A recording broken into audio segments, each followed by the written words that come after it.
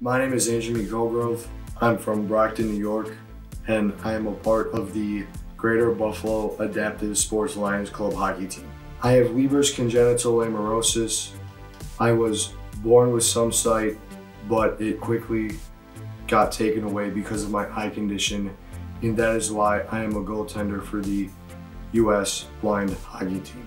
Playing blind ice hockey means to me having freedom on the ice, and I believe in myself that I can be the best goaltender I can possibly be, and my confidence level of the ice improves by believing in myself. Playing for the U.S. blind hockey team is important for me because I am a role model for the younger kids who are looking up to me to potentially be a goaltender, and I am setting the bar so that they can come eventually and be better than I am.